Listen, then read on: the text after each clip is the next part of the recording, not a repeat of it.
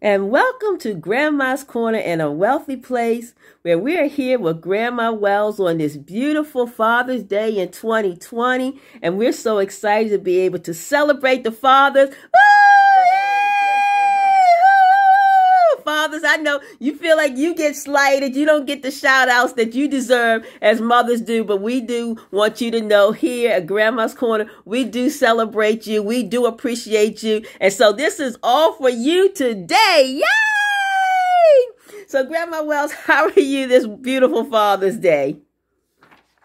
I am doing just fine. Just thanking so much of the many fathers that have crossed my path, and those that have gone on beyond, and those that are still here. I just want to let them all know that I love them and want them to realize that Father's Day is very important. It means a lot to the family. Absolutely. Well, yes. Well, of course, you know, I was always a daddy. I'm a mommy's girl, but I was also very much a daddy's girl. And I miss my daddy, but I know he's in heaven. And so just like he's in heaven, he's also there with my heavenly Father. So we even say a big shout out to our heavenly Father. Yes. God, we love you. We celebrate you because we know you are the ultimate world's best dad as well. So Grandma Wells, are there any specific shout outs you want to give to on this Father's Day to anyone? Yes, I'd like to say, hi, Dave, my baby boy. I wish you a happy Father's Day.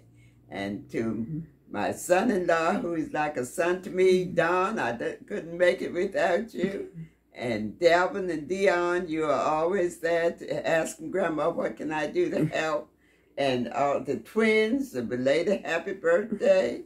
And to all the other fathers, my adopted sons at Wayland Baptist Church, I just love you all, and you mean so much to me.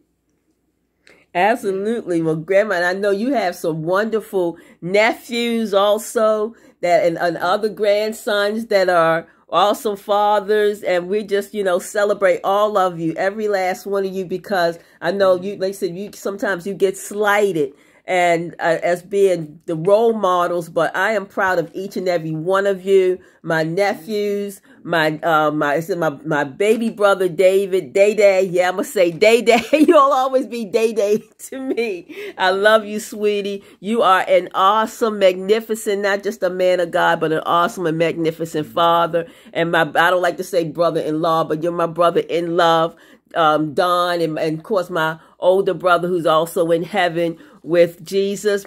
Joe, I love you, always have and always will. And all my nephews, my cousins, we're just so blessed in our family to have so many. My uncles, even though they're all in heaven now, they were tremendous, not just uncles, but they were also father figures that we love and celebrate and appreciate you every day. Even though you may not be here on earth, you're always here in our hearts. So we do celebrate you tremendously. So we just want to give a great big God bless you. And I think we see a fellow, because we have quite a bit of fishermen in our family. So real awesome dad has something he wants to say.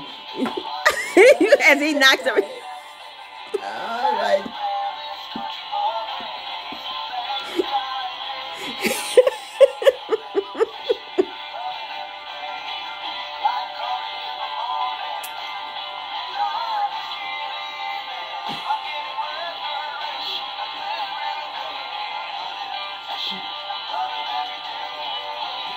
Yay! We wish you a happy Father's Day. Yay! We wish you a real awesome happy Father's Day. So I just want to share one of my favorite memories with my dad. Like I said, he was phenomenal, a man ahead of his time. And so many of you know Joe Wells. He was a man of God. He civil worker with the post office. Many knew him as tour superintendent, man of God at St. John AME Church. And also, he was also faithful servant with Wayland and helping mommy out. And also even with Second Baptist, he was just a man after God's own heart and a giver. He was also took care of his mother and his father as much as he possibly could. His baby sister, his older siblings. He took care of all of us during his lifetime. A tremendous and faithful and loving husband. Daddy, we just love you. and we miss you, and we adore you, and we celebrate you. But one of my favorite memories is my favorite memories now. It wasn't my favorite memories then, because I did not understand, of course, as a child. We thought as a child. So I thought during that time frame, I was being punished. But my daddy was ahead of his time. And every day after school, my daddy would make us sit at his knee. He would sit in his chair while mommy was in the kitchen cooking, making dinner. And he would have us sit down and read to him every single day. He made sure that we knew how to articulate words correctly. It was not, the word was not get, G-I-T. The word was get, T-E-T. We would sit at the dinner table. No, there was no TV on playing. There were no for cell phones. We were sitting there looking and texting at each other. No, as a family unit, we would have dinner every single day together, and we would interact, and we would have conversations and talk about our day. But one of my favorite memories is, like I said, we would talk. Daddy would make us read to him every day while my friends were outside playing and they were enjoying the sunshine and playing. We would learn how to read, but I learned fractions by reading the stock market page. So by the time I was in middle school, no, not high school, by the time I was in middle school, I understood the Wall Street Journal. I understood highs and I understood lows. I understood the NASDAQ. I understood the Dow and the whatever stocks that Daddy had us invested in at the age of 9, 10, and 11. I was able to look those stocks up in the Wall Street Journal, in the newspaper, and be able to determine what 7/8 were, and being able to articulate that and have an understanding. And my teachers, by the time I got to middle school, my teachers were in awe that I had that type of comprehension and understanding. But it was because my daddy made sure that I understood. So with that said, that was one of my fond memories. I'm sure David has his memories, as well as Karen and all of the grandchildren. They love, and even Daddy's nieces and his nephews, they all loved him and looked up to him, cousins and relatives, and appreciated him. So even on this Father's Day, I'm going to share, and I'm going to close out this segment, Grandma's Corner in a Wealthy Place, with a poem that I wrote in honor of my father in 2010. And so with that, it's called A Father's Love. And it's based on John 3:16. For God so loved the world, he gave his only begotten son. So God is the ultimate father. And also in Romans 8:14-17. A father's love. A father's love is special. A father's love is pure. A father's love is unconditional. My father's love is sure. A father's love you can depend on when things seem to fail, to give you an encouraging word that will help you to prevail. A father's love feeds you wisdom, even at times you don't understand.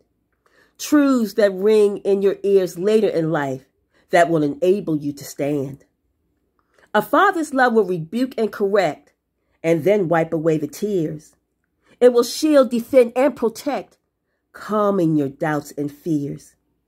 A father's love supplies your need, even when you don't have to ask, placing your comfort above his own, saying in his heart, this is my task. A father's love always answers whenever you may call, never putting you on hold when your back is against the wall. A father's love spends time with you, making memories that last, an endless present engraved in your heart that will outlive the past. A father's love makes sacrifice beyond what the eye can see to create an inheritance for generations to come and to leave a legacy.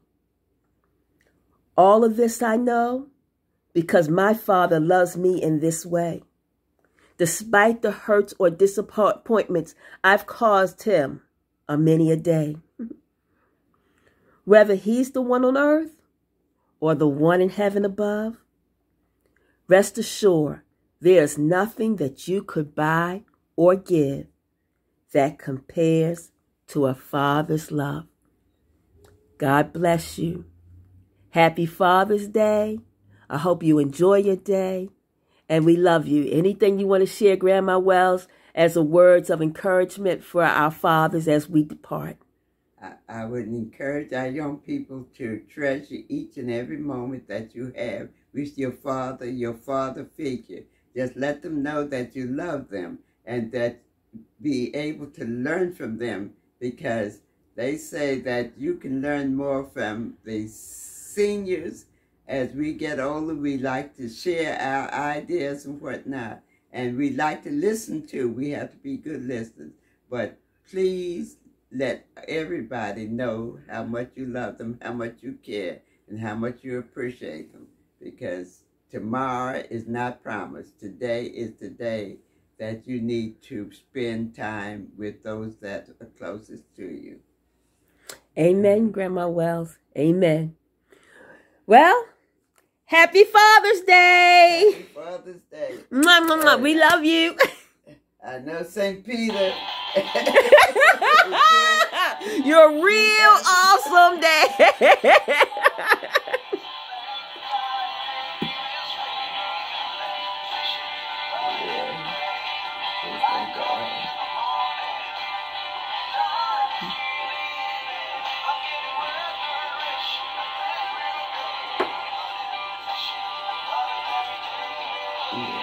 It's so interesting.